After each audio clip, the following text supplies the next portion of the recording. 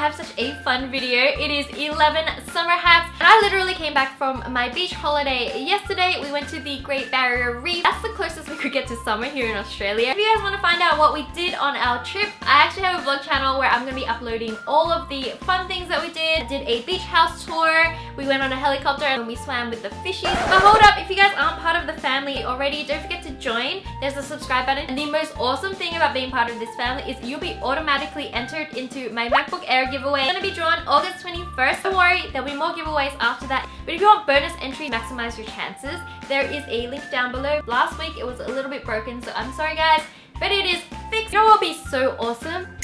If we can get this video to 50,000 thumbs up. I know you guys can do it because you guys are amazing. I'm really excited to show you guys these hacks because I had so much fun with them. So without further ado, let's jump straight to the video. Let's go. There are some days where I want to chill in the pool without getting wet or worrying about falling in the water because maybe the water is too cold or you're just not into that. So a great hack is just to get a kid's swimming pool and blow it up and use it like a floating little island. So much roomier than the floating swans or the floating like beds, and because the sides are kind of higher, you can put towels, books, and pillows and everything in there without worrying about it falling in the water and getting wet, including yourself. I don't want to risk falling into the water either, especially like the pool here right now is so cold. It is freezing. It is still winter here. There are so many great designs for kids swimming pools. This one is so cute. It's like a little dinosaur and I called him Nessie. Yeah, I think that's an appropriate name.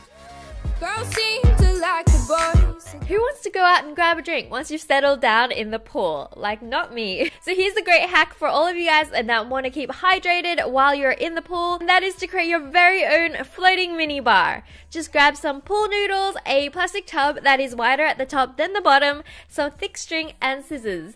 Cut the pool noodles to the length of the sides of the tub. Basically want to create a border all the way around the tub and not have it fall through. Don't worry, the noodles are actually really easy to cut with just a normal pair of large scissors. Now grab a piece of string and thread it through your noodles. I chose alternating colors to add a pop of brightness, and now pull it super tight and tie a double knot to make sure it doesn't come loose while it's in the water, and your mini bar is complete.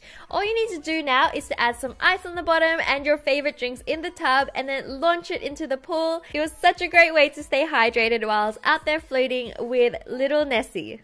Well, big Nessie actually.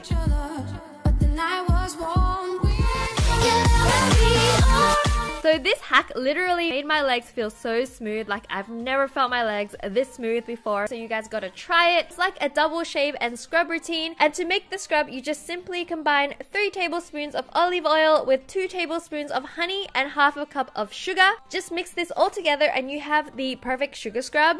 Now all you need to do is to shave normally and then use the sugar scrub on the areas you just shaved. This will get rid of all the dead skin that's kind of stopping your shaver from getting as close to the root of your hair as possible, and then simply after you've done that, wash it off and shave again. It'll literally be the smoothest shave you've ever experienced. Like, wow, like my legs feel so soft.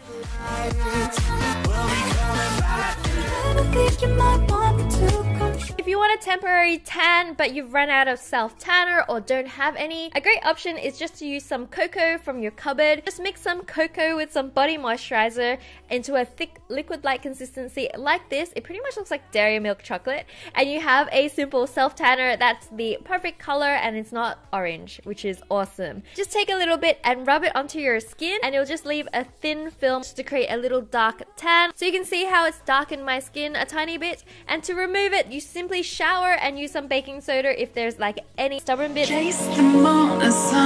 If you want sunbaking to be even more fun, try adding a pattern to your body with sunscreen or Elmer's glue, and this will create your very own tan tattoo. Make sure you're wearing sunscreen on all other parts of your body as well. Sun can really damage your skin if it's not protected, so slip, slop, slap, guys. Yeah.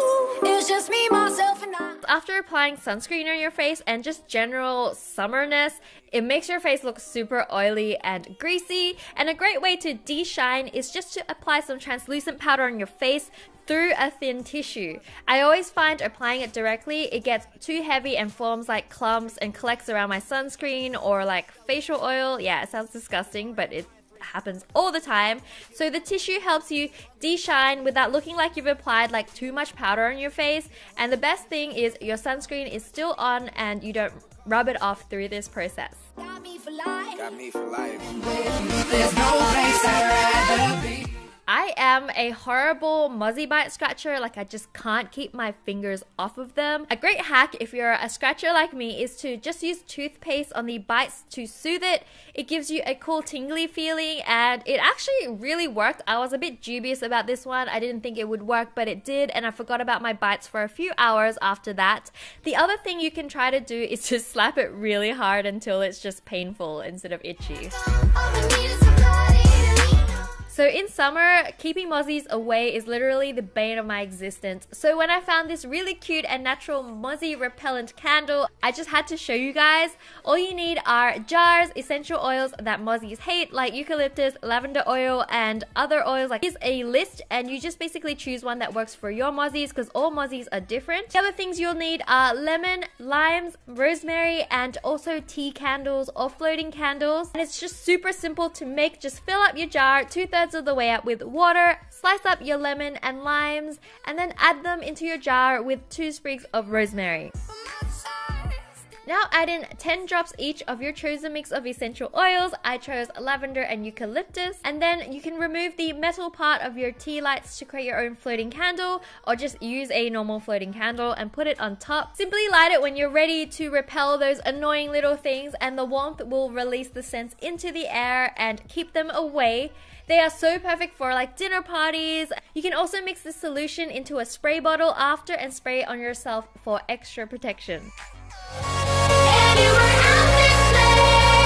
Summer nights are way more fun when you create your own glow-in-the-dark lanterns. All you need are some glow sticks and some jars. Simply break the glow sticks to activate the glow. The snaps you're hearing are actually glass inside, so be careful with the next part. Choose your favorite color and cut the top of the tube to let the insides come out.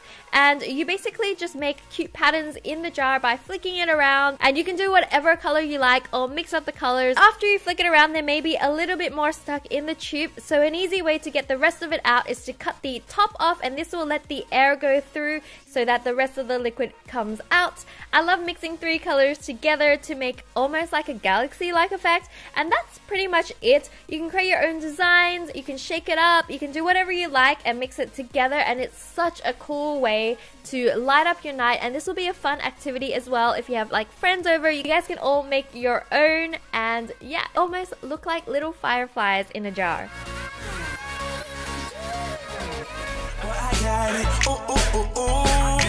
To protect your stuff from like the sneaky sand that sneaks into everything, you can also use a plastic bin liner. Simply find one with a plastic drawstring on the top and put all the things you don't want sand on before placing it into your bag.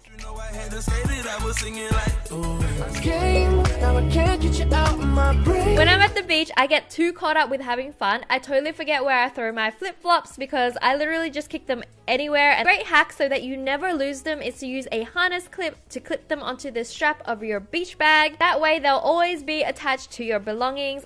And it's also a great way to carry around your flip-flops while you're walking along the beach so that you don't get sand in your bags. Normally I just hold them with my hands, but this is way easier. Let me know which one of these hacks were your favorite. Thanks so much for chilling with me. I can't wait to see your bright, beautiful faces next week. Until then, bye! Love you!